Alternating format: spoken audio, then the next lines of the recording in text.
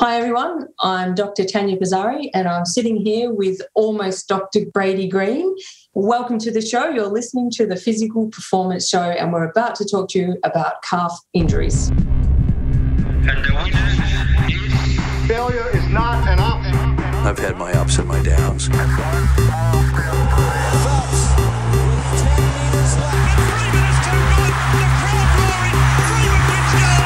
I think it's an absolutely breakthrough experience. Welcome to the Physical Performance Show, the show designed to inspire the pursuit of your physical best performance. I'm your host, Brad Beer. Listen in as we delve into how the world's top physical performers achieve their success, as well as the highs, the lows, and the journey of getting there. Let's get ready, set, let's go. Welcome to the Physical Performance Show, brought to you by our upcoming live stream event, Fueling for the Endurance Athlete, with UK-based sports dietitian, former guest of the show, Rinny McGregor. Earshot's Bluetooth headphones for cyclists and runners who charge, and of course Pogo Physio's online telehealth consultations. I'm Brad Beer, sports physiotherapist and exercise scientist by trade and training, and founder of Pogo Physio.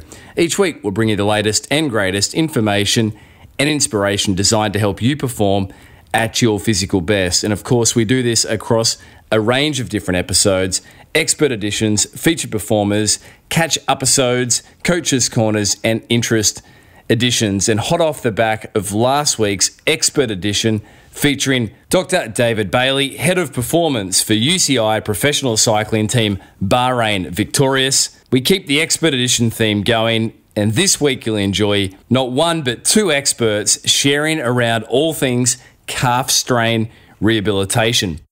If you are an endurance athlete, it's likely at some point that you have experienced the frustration of a calf strain, or unfortunately, you likely will experience a calf strain at some point. It has been a topic that we have wanted to explore for some time, and here we are, episode 276, with our opportunity. Now, today's featured guests are two exemplary researchers who both hail from Latrobe Sport and Exercise Medicine Research Centre, Dr. Tania Pizzari and Brady Green, while also fulfilling clinical roles at Milpark Physiotherapy in Melbourne, Victoria. Tania Pizzari PhD is prolific in the sports injury research space, regularly presenting at international and national sports medicine conferences, lecturing at Latrobe University, and having contributed to in excess of 130 research publications. Meanwhile, Brady Green has submitted his PhD, which focuses on calf muscle strain injuries, and Brady also splits his time with the Essendon AFL Football Club. Now, in 2017, Brady Green and Dr. Tania Pizzari co-authored a paper, Calf Muscle Strain Injuries in Sport, a systematic review of risk factors for injury. This systematic review looked at 518 strains, and we'll discuss some of the findings from this review in this expert edition. Dr. Pizzari and Brady Green share around the what, where, when, why and how of calf muscle strain injuries, share tips around how to get on top of the problem recurring calf strain scenario, discuss contemporary evidence-based best practices when it comes to the rehabilitation of calf strains, debunk common myths around what is effective for calf strain rehabilitation, and of course, issue a great physical challenge for the week. This is an episode for the athletes, coaches, and of course practitioners. Get your pen and paper ready. Here is episode 276, an expert edition featuring Latrobe Sport and Exercise Medicine Centre researchers and physiotherapists Brady Green and Tania Pizzari on all things calf strain rehabilitation.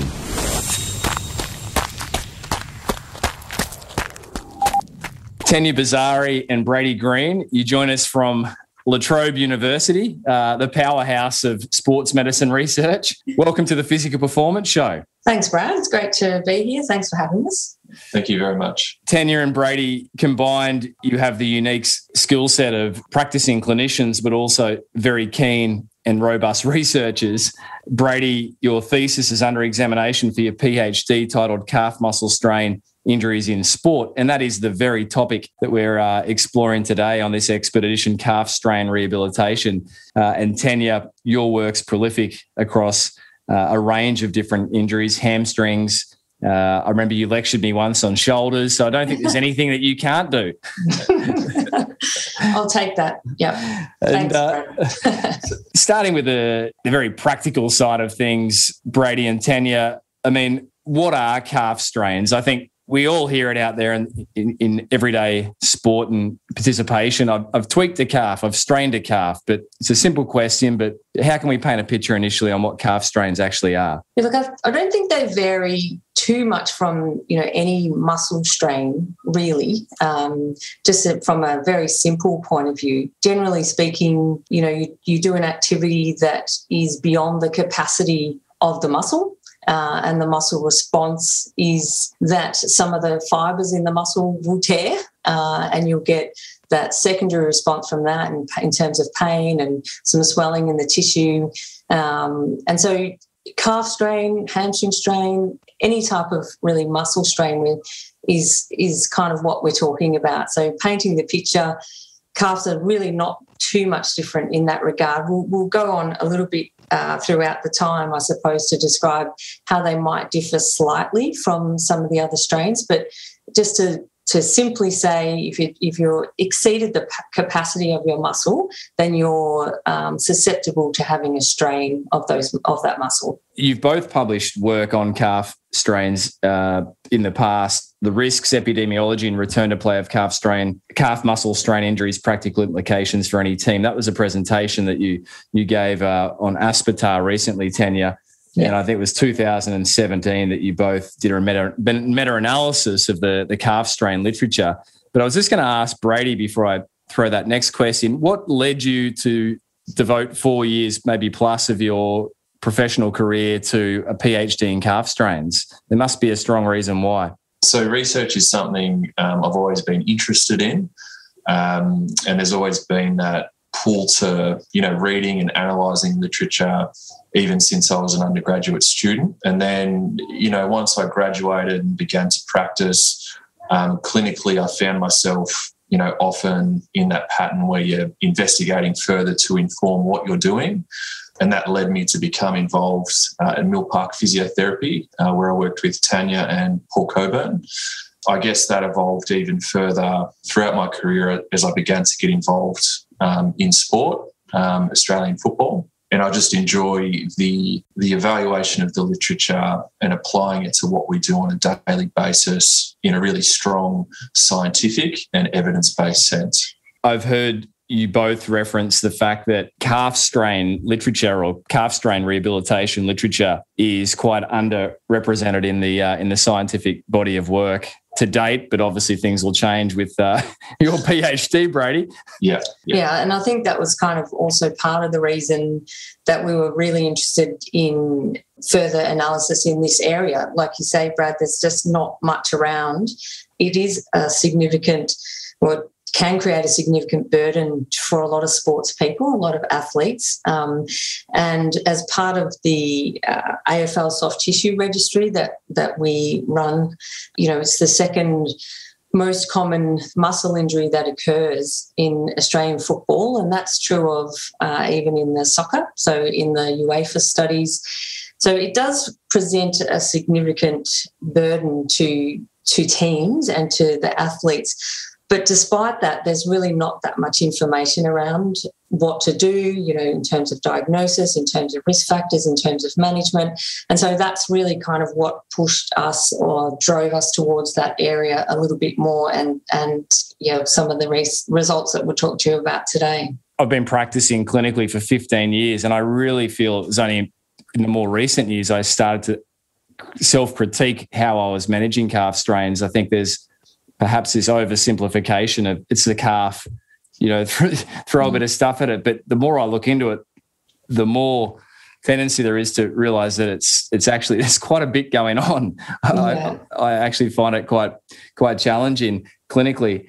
I think it can be a complicated area. There's some that are quite simple and they'll just kind of recover and there'll be no problems. But there's the idea about the problem calf, and it does seem to be quite an issue across a number of different sports. A number of different teams will have a few players that have that problem calf, and that just keeps going no matter what they do. And so I think that's probably one thing that separates calf injuries a little bit. And it could just reflect that we don't know enough about, the best management and return to play timing and criteria for return to play and things like that. So, but yeah, I agree that it can be quite complex. Yeah, and you mentioned there at the start of the recording, Tania, that calves differ from other strains. Now might be a good moment for yourself, Tania and Brady, just to share around what you mean by that. Yeah, I think they can, and I'll throw to Brady in a second, but probably one of the main things in terms of the differentiation for other muscles is, the extensive aponeurotic, so the fascial tissue, so the collagen sort of tissue is quite different in the calf compared to a lot of the other muscles. And the other thing I think that separates it a little bit is just how it's used in almost everything that we do. So no matter what you're doing, like in terms of locomotion, you're walking slowly, you're running quickly, you're jumping, you're changing direction, the calf is just under pressure the whole time. So utilising it, you almost can't get away from it. So that's kind of has implications for your rehabilitation, definitely, and implications, I suppose, for looking at risk factors for recurrence and also just risk factors for index injury too. But I'll get Brady to comment further because he's probably got some other ideas. I think Tania put that really eloquently, where ultimately it's a question of structure and function. And the structural components of the calf, aren't necessarily homogenous with what we see in our other compartments that we commonly strain, like the hamstrings and the quadriceps, for example, with those intramuscular aponeuroses and also intermuscular aponeuroses between soleus and gastroc, and the implications of the structure for the function. There's no escaping the fact that, as soon as we're doing an elementary jog, there's loads in the vicinity of multiple body weights going through the calf muscle tendon unit, which is a different situation compared to, say, biceps femoris, where those loads are going to be far lower. And that's potentially a reason for why we may need to think about different management and also different prevention for calf muscle strain injuries. No, that's great. Structure and function. Calf strains differ from other soft tissue strains, like you both just referenced there, quadriceps, hamstrings, because of this structure and function. When you both referenced aponeuroses, just for the listeners' sake, how would you describe what the aponeuroses looks like and is? So they're essentially connective tissue bands within the muscle that the muscle fibers either originate from or attach to.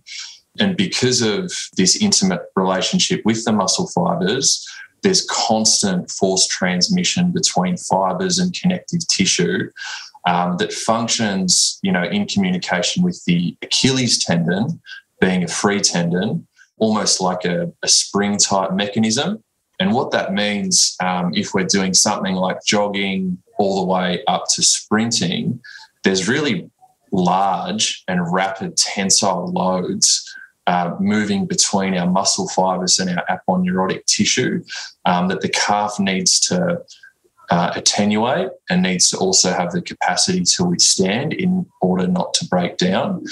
I mentioned about the really high loads that go through the muscle tendon unit, but it's also about the rate that they go through. So they're actually acting through the aponeuroses and the muscle fibers very, very quickly, which has implications for our rehab and prevention practices as well. And I guess from a slightly less technical point of view, if your listeners want to understand what the aponeurosis is sometimes they're considered to be like almost intramuscular tendons, so tendons within the muscle. And there is some controversy about that because they don't act like a tendon does. But it's kind of, if you're chopping up your meat, your steak for the night, it's like the white parts in between, not the fat, but the stringy white parts in the muscle. So it's kind of your connective tissue in the muscle.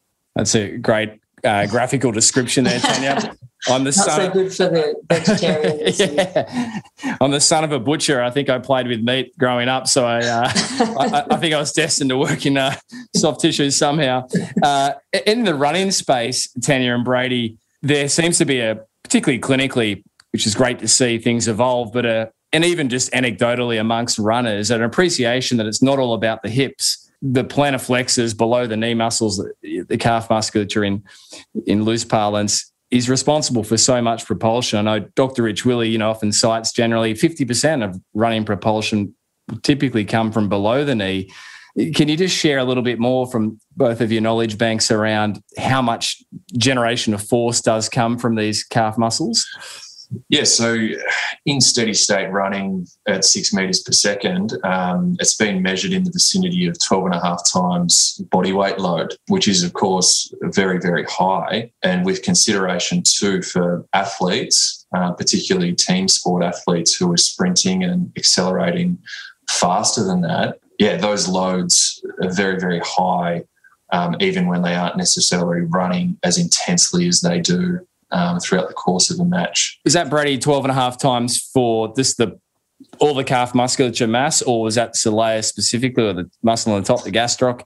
Oh, so that particular study was a force transducer implanted close to the Achilles tendon. So you'd consider that the entire muscle tendon unit where they haven't differentiated between soleus and gastroc. Yeah, what we see in some of the biomechanical analyses is that peak soleus loads are met quite soon once we start running, and then they begin to taper off once we get over about 7 metres per second and have a greater contribution from the more proximal muscles. And that's potentially implicated in why early post-injury, particularly soleus injuries, can be prone to recurrence as soon as we return to running or early in the running rehabilitation phase, because the soleus simply doesn't have the capacity to withstand such high loads, and it may not have such a high capacity to withstand really high rates of loading as well. Those two components, I think, that we need to consider as clinicians.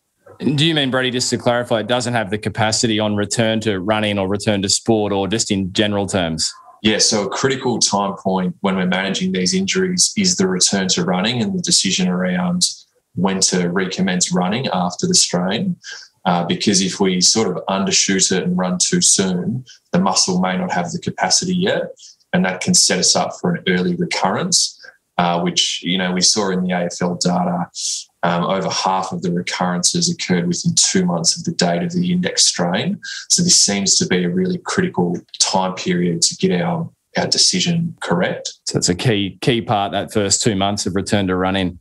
And Tania, is there anything you'd add to Brady's comments there?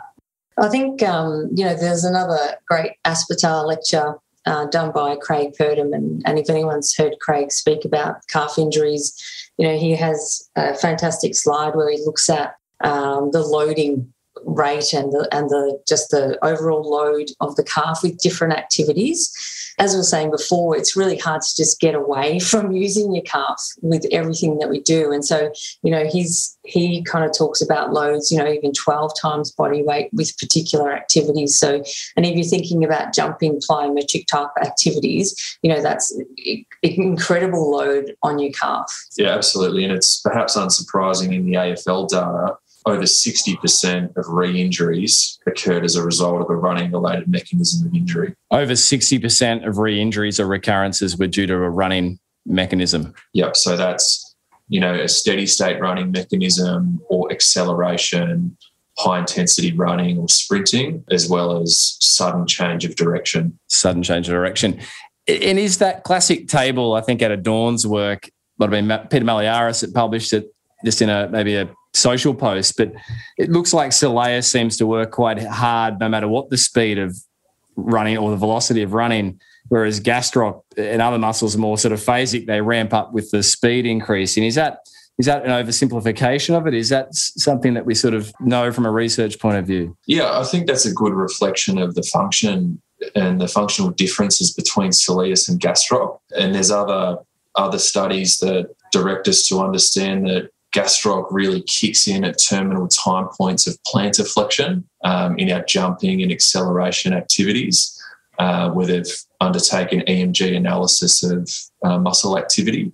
And gastroc seems to, really ramp up as we do things more intensely, and as we get to those more terminal time points of propulsion, almost like a last impetus of propulsion. Whereas soleus is just pretty constant. Soleus is our workhorse that almost needs two opposing properties. It needs really high power output, but it also needs really good contractile endurance, which from a cell signalling point of view, these are almost opposing properties of a muscle when we're thinking about inducing adaptation in a muscle, power versus endurance. But they're certainly critical to consider in rehabilitation, because if we don't and we just address, say, the power component, we'll lose out over time and with the endurance function. And similarly, if we just address the endurance component and forget about our power properties, and of course, strength underpins both, we're not being comprehensive in our management. And jumping ahead off that comment, Brady, you meant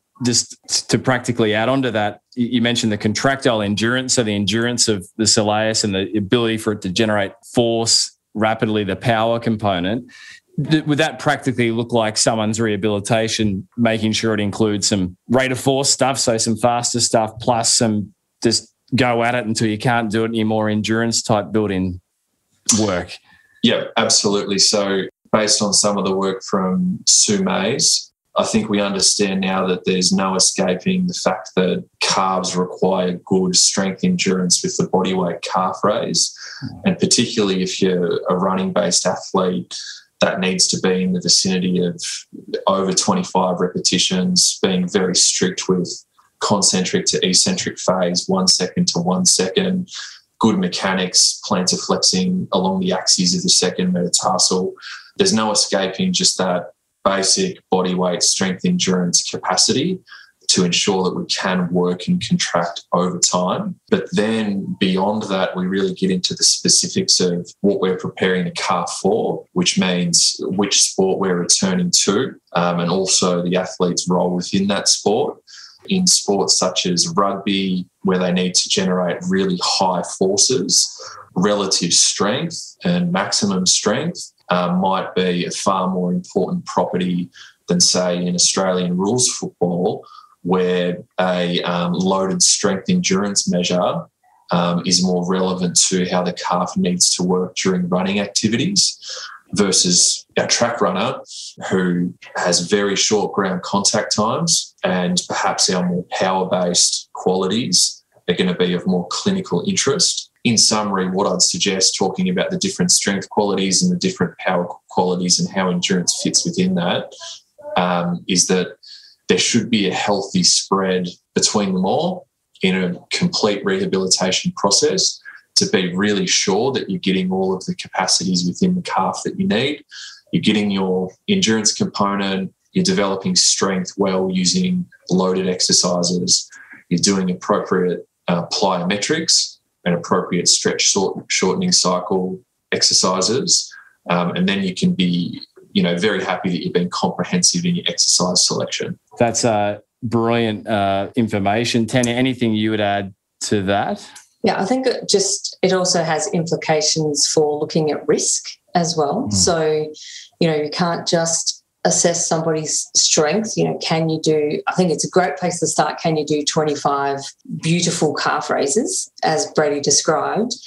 But then you also need to look at, do they have good rate of force development? Can they actually propel their body as required for whatever their sport is? So I think, we did the systematic review on risk factors, and there's not a lot out there, but and we are actually looking at that in another project with the calf project with Aspetar.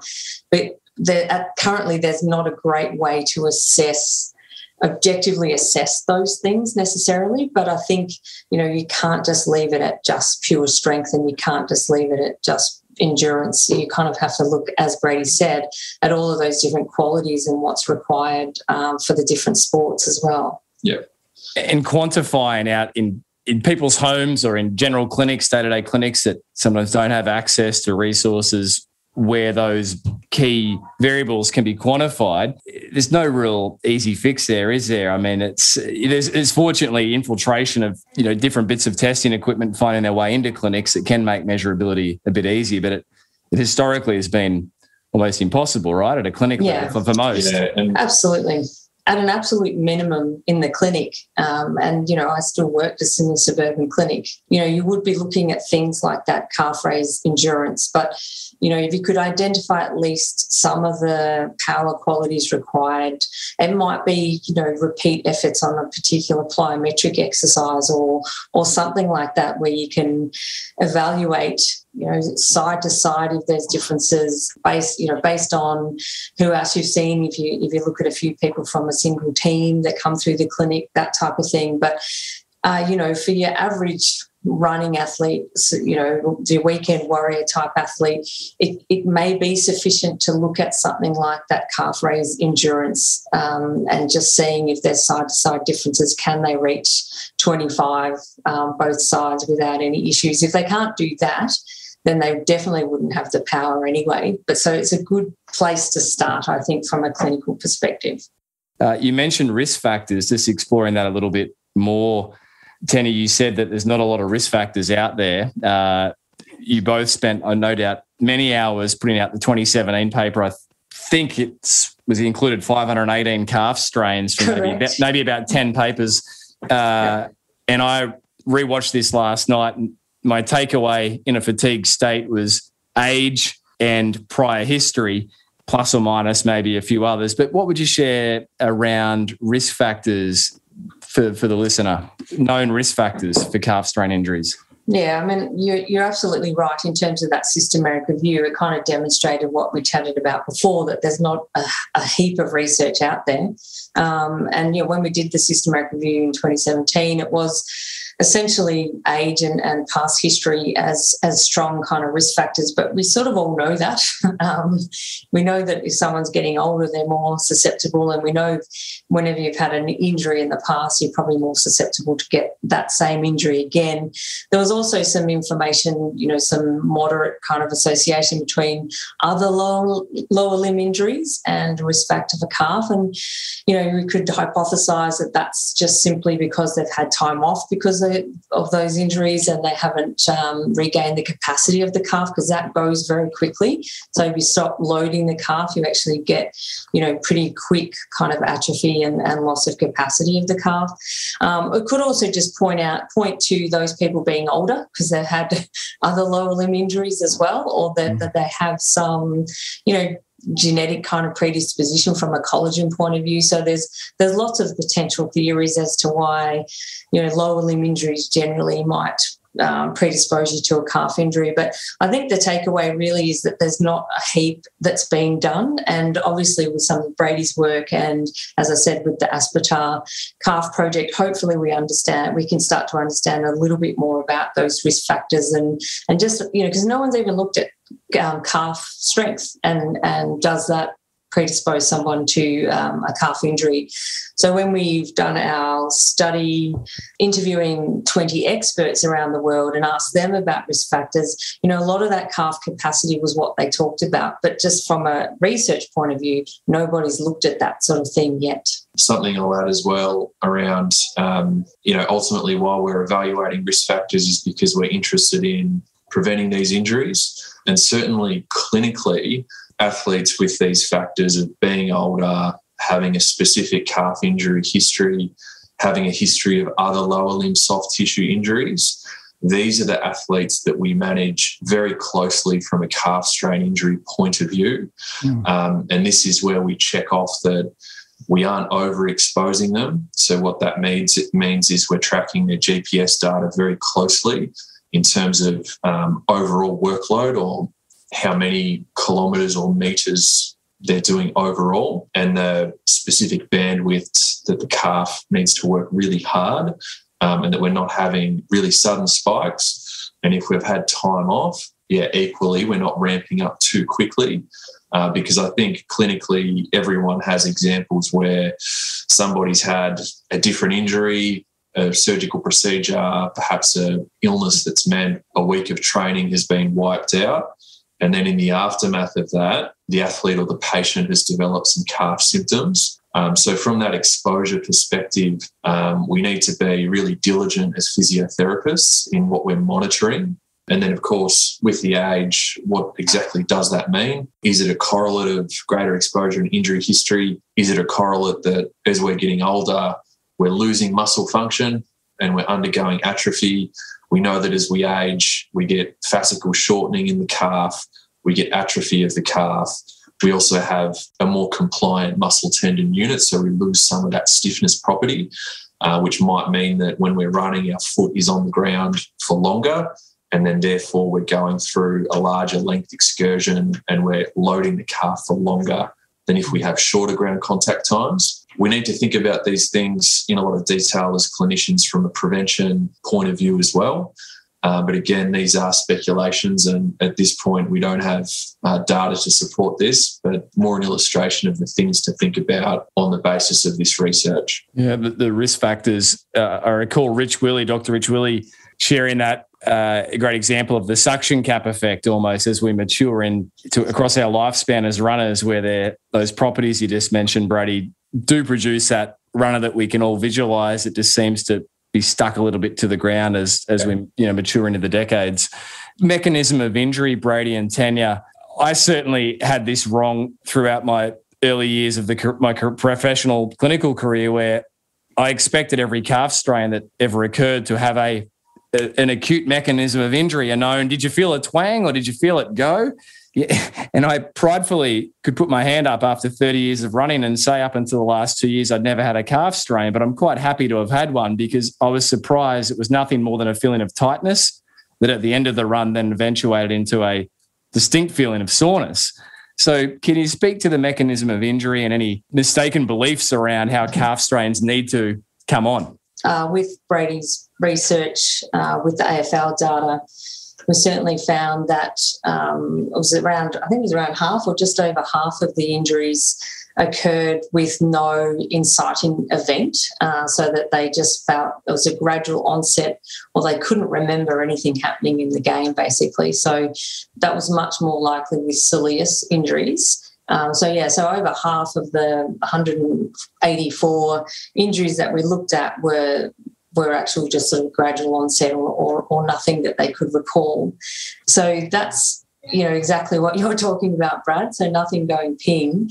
And look, the majority were felt kind of after the game. So post-game, they felt a bit sore, something wasn't quite right. So it wasn't necessarily even something that stopped them during the game, but it was after the game that they reported some tightness and then, subsequently get a scan or, have a clinical assessment and it identified that they actually had a calf strain injury. And we can theorise why this might be the case in that potentially the really high proportion of slow twitch fibres in the soleus may be prone to cumulative failure, and that it's almost a cumulative or evolving pathology in a different way than, say, a rectus femoris strain during kicking or a biceps femoris strain during sprinting. So potentially the structure of the soleus is one reason for that injury pattern. There's also really complex innervation to particularly the deep posterior lower leg, and that could result in just a different perception of symptoms and also a different threshold that we start to perceive discomfort and how that localises over time versus some of our other commonly injured muscles, which tend to be in more superficial compartments of the lower limb. So potentially an impact of the structure, the innervation could lead to that pattern for soleus. But, of course, gastrocnemius, it's almost always a different situation. You strain your gastrocnemius, when it's happened, you've been accelerating, jumping, generally doing something really with high intensity and a speed component.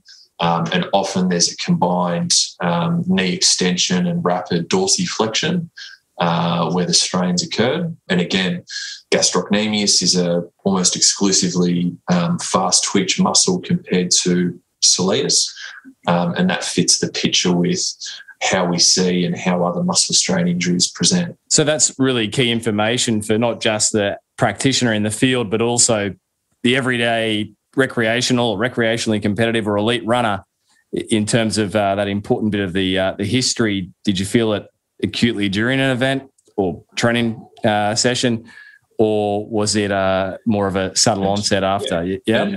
And this can potentially have prognostic implications as well, where we evaluated time to return to play post-calf strain.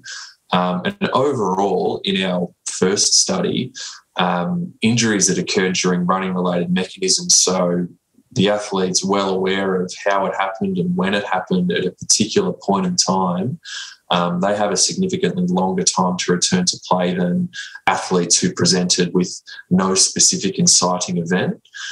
So that's potentially a really useful clinical piece of information, regardless of whether you have MRI available to you or not, that there's a prognostic difference based on how the calf strain presents. So longer recovery time if you did feel an acute... Yeah. And simply put, if somebody's telling you, I accelerated and I felt my calf pop and I could barely walk, that seems to be different to I pulled up a bit tight after I ran, the tightness hung around and didn't go away for a few days, and then when I tried to run again, it was still there and I had to stop running after a kilometre or so. You're listening to Dr. Tania Pizzari and Brady Green on this expert edition of the Physical Performance Show, exploring all things calf strain rehabilitation. Support for today's show comes from Earshot's Bluetooth headphones. If you are a cyclist or runner who charges and are sick of your earphones dislodging or your earphones going flat, then look no further than Earshot's Bluetooth headphones for a winning solution. Earshots were forged in the heart of New Zealand's rugged national parks by CEO and co-founder James Bell Booth, who himself was sick of his own earphones dislodging from his ears. Earshots use their patented and proprietary Bluetooth magnetic headphone design, which will ensure that your earphones do not dislodge. Now, the team have generously offered up 10% off your own purchase of your Earshots Bluetooth headphones simply by using the code TPPS for 10% off at checkout. Your own set of Earshots Bluetooth headphones, normally retailing at $169.75. Earshots Bluetooth headphones for cyclists and runners who charge. Support for today's episode also comes from our upcoming live stream event, Fueling for the Endurance Athlete, scheduled for the 4th of September with very popular former Expert Edition guest of the show, UK-based sports dietitian, Dr. Rinny McGregor from episode 258. Now, during this 3-hour live stream event, Dr. Rinny McGregor will share around 4 key learning modules. Session 1, what do we mean by the endurance athlete? Session 2, common myths. Lighter makes you faster. Session 3, should we treat male and female athletes the same? And Session 4, common pitfalls, red S and the consequences. Tickets are just $49, available over at pogophysio.com.au/livestream Rinny McGregor. Or of course, for our patrons of the Physical Performance Show, we'll grant you complimentary access for your support of the show.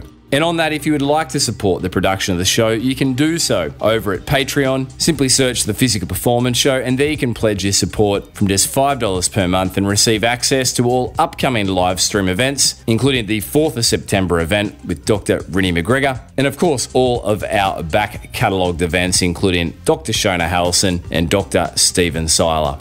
Now, massive thanks to this week's new patron, Jason Miller. Jason is a keen triathlete, and you can find Jason over on Instagram at Jace27721. Jason, thank you for your support. For now, let's jump back with this week's Expert Edition featuring Tania Pizzari PhD and Brady Green, Latrobe Sport and Exercise Medicine Centre, researchers and physiotherapists from Milpark Physiotherapy, on this Expert Edition exploring all things calf strain rehabilitation.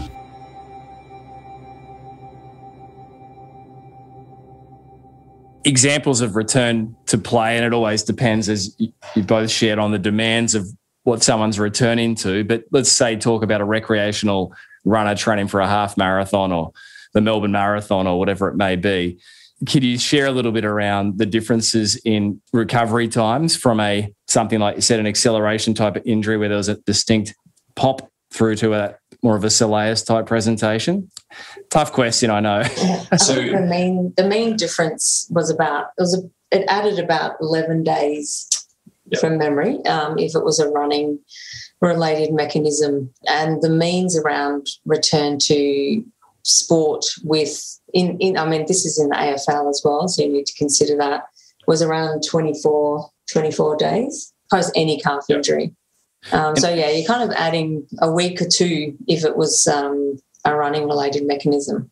And that's to return to just some sense of running, Tania. That's to return to play. To full play. Yeah. It took longer to return to running, absolutely, but to full play. They're kind of, they're around that. And remember, it's a mean, so it can be really anywhere between about 7 days and probably about 100. But So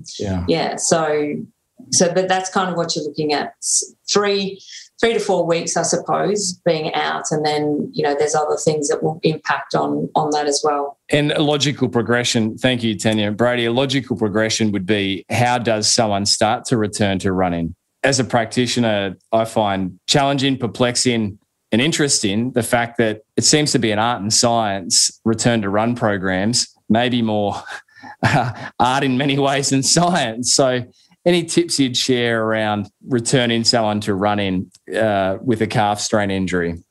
Yeah, I think starting really simply, there's no escaping the value of our meat and potato things that we do as physiotherapists, where, we're monitoring very closely how long it takes to return to pain-free walking, the length of palpation tenderness, and how quickly that resolves, the restoration of single leg calf raise capacity and how long that takes, as well as the restoration of range of motion with like a dorsiflexion lunge measure, as well as a straight knee stretch. So early on, we're really getting an impression based on how these basic clinical measures are restoring versus not restoring, of how we're going and what we're estimating about when an appropriate time to return to running may be. And you're also getting good information from your patient or your athlete based on their ability to perform the exercises that you give them. So the ones that, quite soon they're tolerating single leg calf raises through range, they're executing from a technical perspective perfectly, they're able to carry out loaded strengthening in bent knee and also straight knee position, and begin to develop some good strength endurance, whether it's a Smith machine or a seated calf raise machine. So suddenly you're getting confidence that they're having the endurance component as well as the absolute strength component. And during this time, which is part of the art, you're obviously reintroducing, I should say, the muscle tendon unit to stretch shortening cycle loads, and really elementary activities that require the stretch and the shortening component, like bilateral skipping, run drills, A skips, pogo skips, starting with 2 feet and then single leg.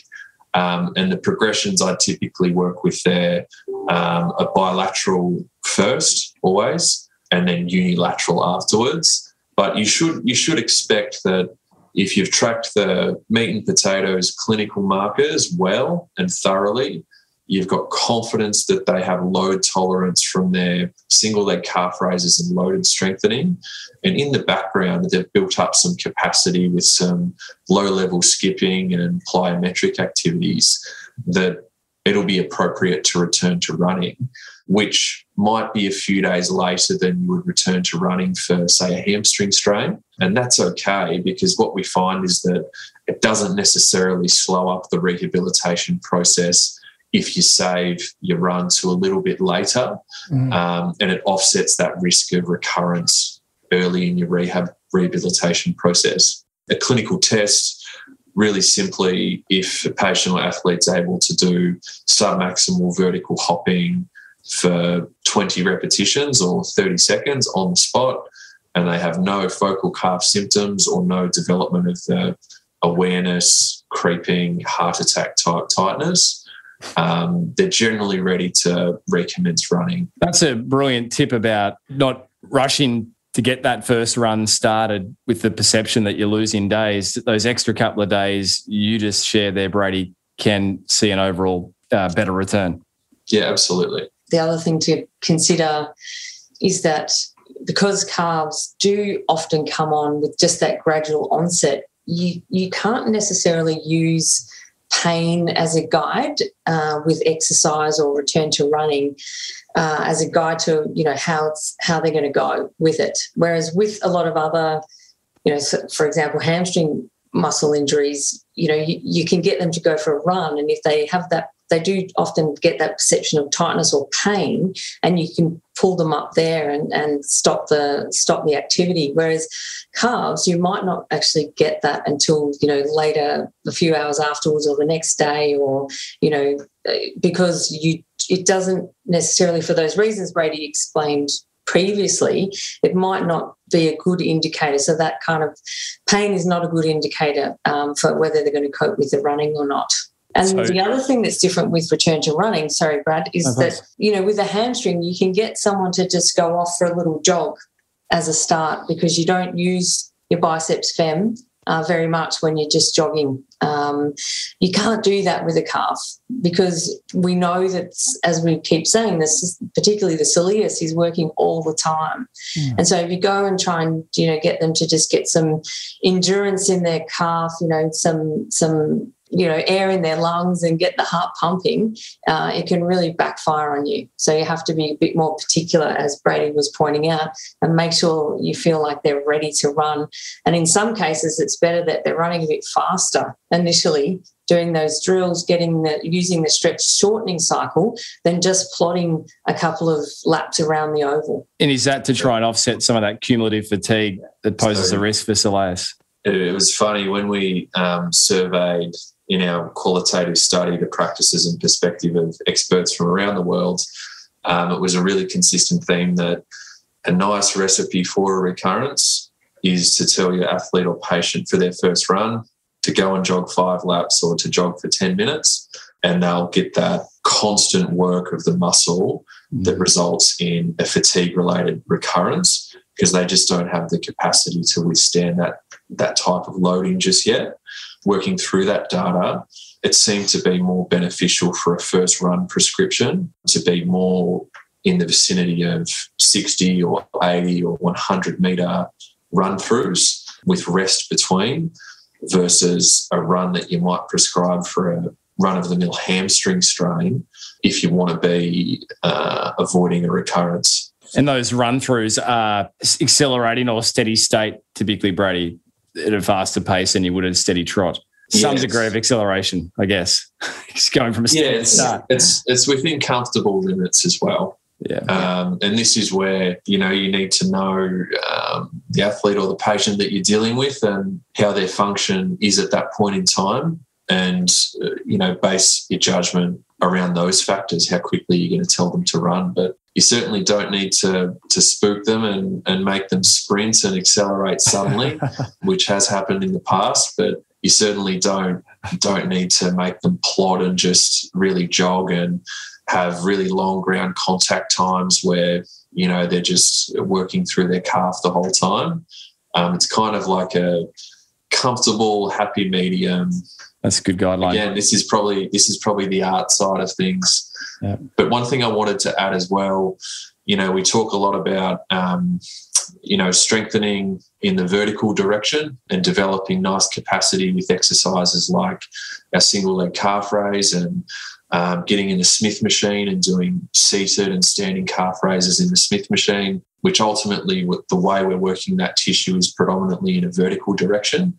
We know that when we're running, we have the horizontal component, which seems to be very important, particularly in our team sport athletes who are accelerating very frequently and also running very quickly, that in our exercise selection from as early as possible, we should be prescribing exercises with a horizontally directed force, which are, of course, more demanding on the muscle tendon unit than vertically oriented exercises.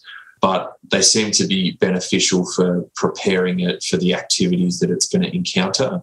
And it also enables us to take the muscle tendon unit through a greater length and a greater range of motion, and to be sure that we are stressing the tissue through a greater range of motion, akin to what it will encounter when we're planning our foot to change direction, when we're accelerating from an inert position, which even if you investigate some of the photos of what you see in Australian rules football and soccer, some of these guys go into quite pronounced dorsiflexion, really large length excursions.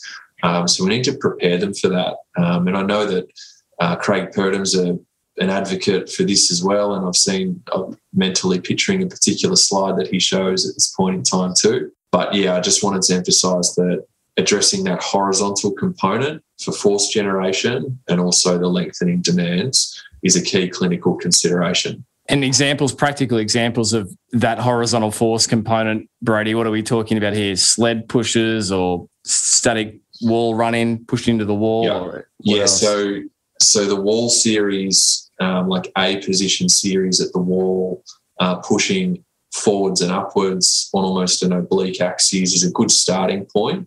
You can do things very early on post-injury, such as modified donkey calf raises with the trunk in a hinged type position, and also adjust whether you're in a position of knee flexion or knee extension.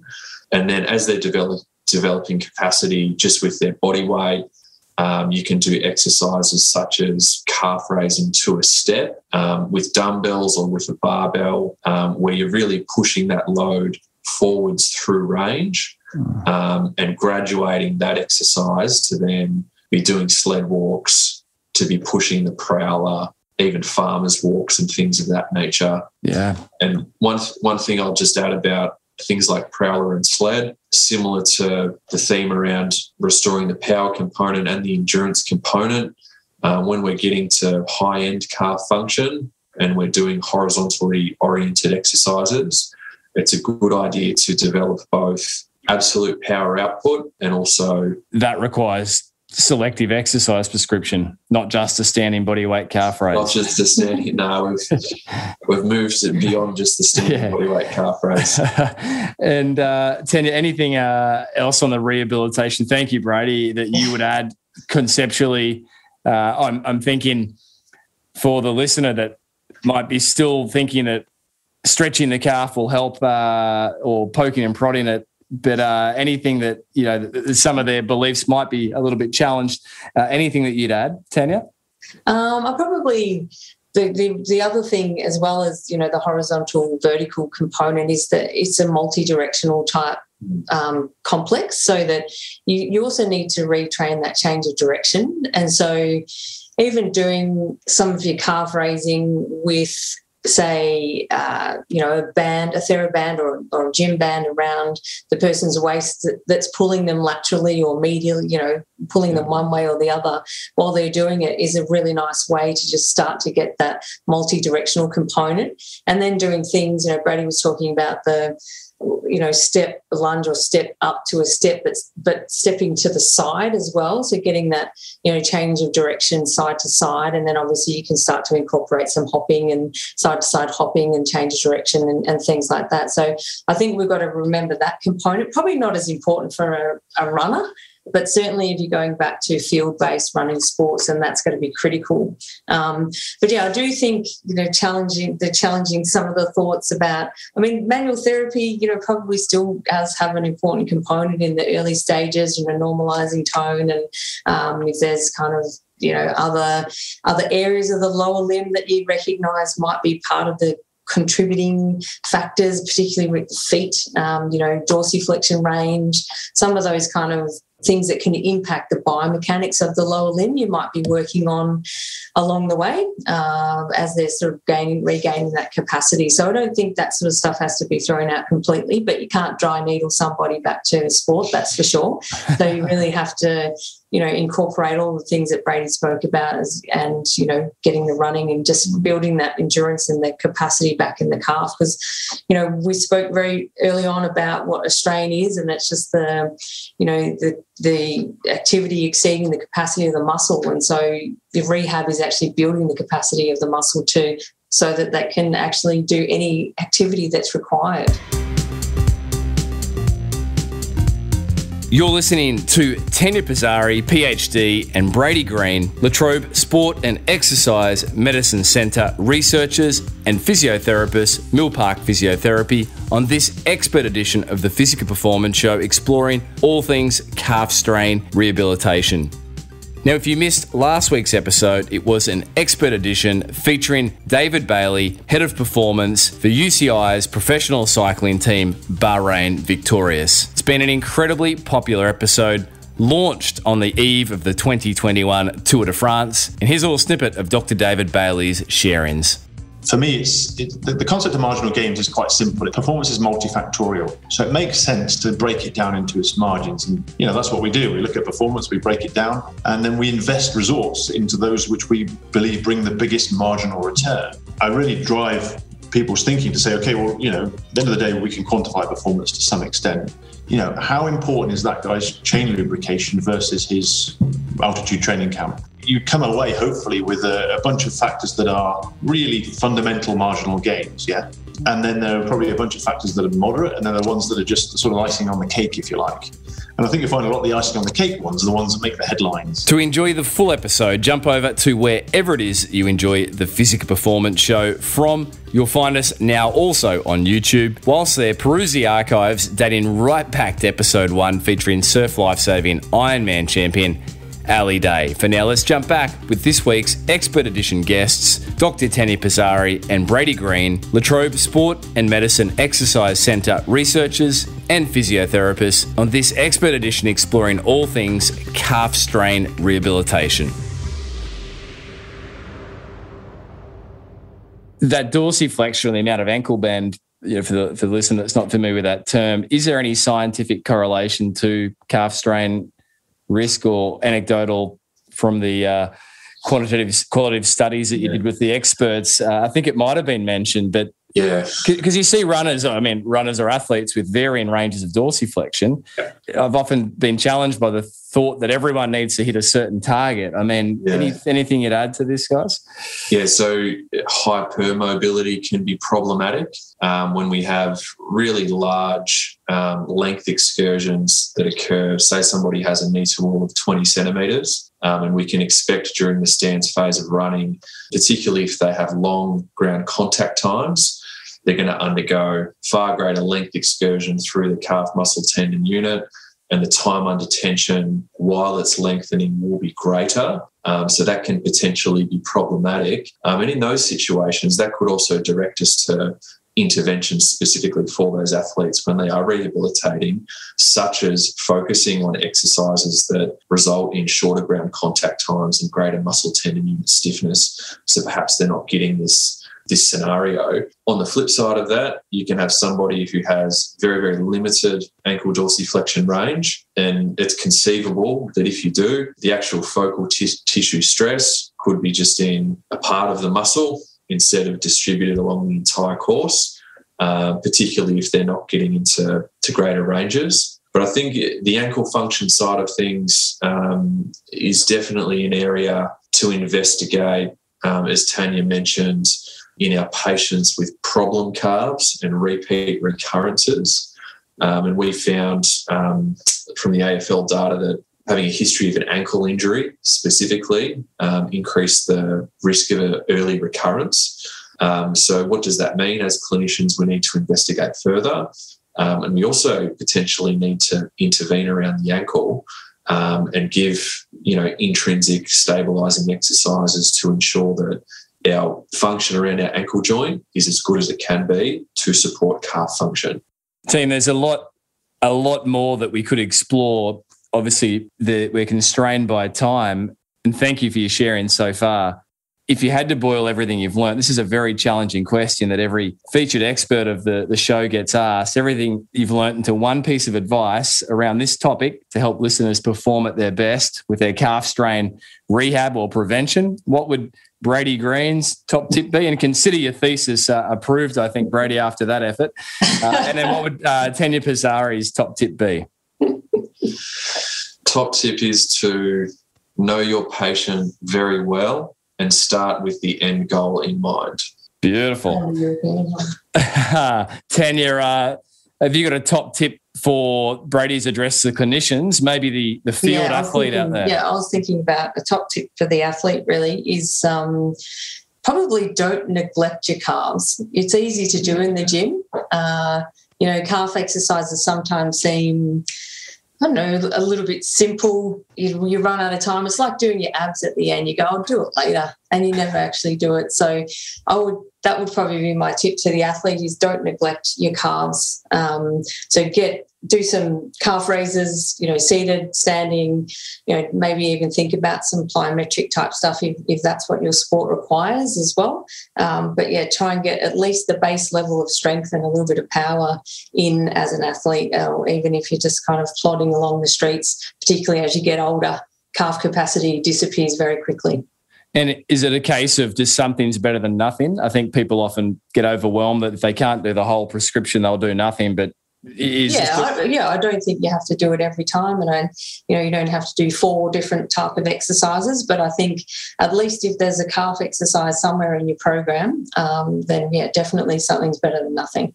Yeah, brilliant. And finally, Brady and Tania, every guest, in this case, guests of the show, issue listeners with a physical challenge for the week. So this could be on topic or it could be not on topic, but what is the conjoined physical challenge going to be from Brady and Tania? Well, I think, very, very simply, and just with what we've been chatting about, I think to be able to do a single leg calf raise with really nice form. So, going straight through your second toe, basically, not deviating, and being able to go up for 1 second and down for 1 second and doing that 25 times on each side with that perfect form. I think that's the physical challenge. And if you can't do that, then my advice from previous also is pertinent, and you need to do some calf work. And get it done wherever you can, whenever you can. Absolutely. Fair game, putting fuel in the car too. I do tend to try and knock out a few reps with the old filling the car up. That's a good tip. And Tania, well, thank you for your contribution to the show. And you're both practicing clinicians there at Milpark Physiotherapy. Is that correct? Brady's now at the Essendon Football Club. Yes, so change. We had to hand him over. So, Brady, you're working there in the AFL. Tania, available in private practice. Both obviously very active researchers, contributing enormously to the field. So thank you. And you're both active on Twitter. Where can listeners find you on Twitter? I'm not that active, but I am on Twitter. It's at Dr. Tania Pizzari, which is pizza with an R-I. And at Brady D. Green. Yeah, brilliant. We'll tag that up in the show notes. And thank you once again, Brady and Tania. Thank you for having us. Thanks, Brad.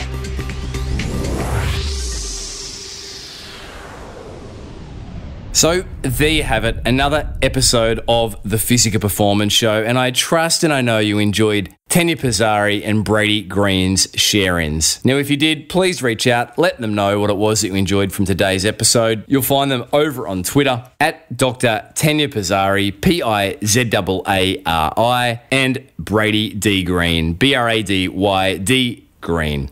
And of course, keep the podsies coming. That's simply a screenshot of the episode that you're enjoying and tagging in the show at Physical Performance Show over on Instagram. You'll find the show over on Facebook and YouTube. And for all show notes, jump over to pogophysio.com.au/podcast. And once again, thank you to both Brady and Tania for their generous contribution amongst a very busy AFL football season for Brady, in-clinic work for both Brady and Tania at Milpark Physiotherapy in Melbourne, Victoria, and of course their many research obligations and commitments. Now, as you heard, we are very excited to have locked in the first live stream event for 2021 for the Physical Performance Show, featuring Rinny McGregor, UK-based sports dietitian from episode 258, whose episode has been incredibly popular. And Rinny will be presenting a live stream event, Fueling for the Endurance Athlete, between 3 and 6 p.m. Brisbane, Australian Eastern Standard Daylight Savings Time. Now, if you cannot make that time for the live stream, rest assured a post-event recording will be made available to all registrants. Tickets are just $49, which include PDF copies of all of the 4 modules to be covered by Rinny McGregor. Now, for our patron Physical Performance Show Learnings members, you'll receive your complimentary access pass for the live stream event. And it's not too late to become a patron of the show. Simply jump over to Patreon, search for the Physical Performance Show, and there you can pledge your support. Now, if you are an endurance athlete frustrated by bone, tendon, or joint-related concerns, then Pogo Physio's online 45-minute telehealth consultations can, as we say at Pogo Physio, help you get back to your physical best and across your physio finish line. Here's a great example of telehealth physiotherapy being effective in arriving at outcomes shared by recreationally competitive triathlete Sarah from Tasmania. Hey, I'm Sarah. I'm a competitive age group triathlete from Australia, and telehealth 100% works. I did telehealth with Brad for chronic sesamoiditis, and I didn't need any hands-on treatment. I had exercise prescription and load management with my training, and this, along with Brad's expertise and genuine care, got me across my Pogo finish line. So if you're stuck and would like some assistance, do reach out, b.beer@pogophysio.com.au or jump over to pogophysio.com.au/telehealth.